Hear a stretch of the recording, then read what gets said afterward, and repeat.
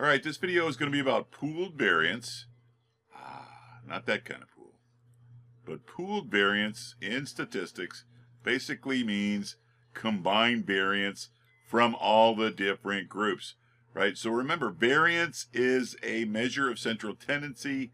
There's this long, ugly formula where you would subtract each individual piece of data from the group mean, square it, divide by everything, blah, blah, blah, blah. But all you need to know is variance measures the spread of the data away from the group mean. Okay, so a pooled variance is we're going to take all the different group means and we're gonna pool them. But a lot of times you're going to get stuff like this. Here's an example. You're going to get two groups. Group 1, there's the sample size, there's the variance, right? Remember, little s squared means variance. Because that's a English letter, we're talking about a sample. Don't overly worry about the difference between a sample and a population. I'll go over it here in a second. But that's group 1, and here's group 2. Sample size a little bit smaller, standard deviation. I'm sorry, the variance is a little bit smaller.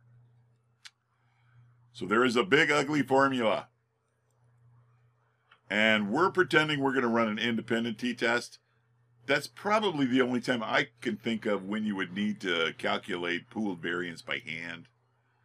There might be a few others, but the independent t-test, because a lot of times that's all you get, right? You just get the two pieces of data and you don't get anything else. So because you don't have the data in front of you, there's no way that you can run this all through the same program and get the variance at once. Okay, so back to our little thing there, independent t-test. So remember, s squared means variance. And because it's an English letter S, that means it's from a sample. And that means variance. So remember, you take the square root of the variance, you get the standard deviation. But that's not what this video is not about, okay? So that little p down here stands for pooled variance. So S sub p raised to the 2, that is pooled variance. Pooled. And there's that big ugly formula I was promising you. So remember, N1 is the sample size of group 1. N2 is the sample size from group 2. S squared 1 is the variance of group 1. S squared 2, sub 2, is the variance of the second group, right? And we're just going to plug and chug. So there's our data. Don't forget. So 50 and 10, 40 and 8. I tried to pick numbers that are going to be easy to use. And we're simply going to substitute them into the numbers here. All right, so sample 1 is 50, sample 2 is 40. So we're going to do all those. I'm going to do those calculations first. So 50 minus 1, I think I can do that one in my head. And 40 minus 1 turns into, bam, 49 and 39.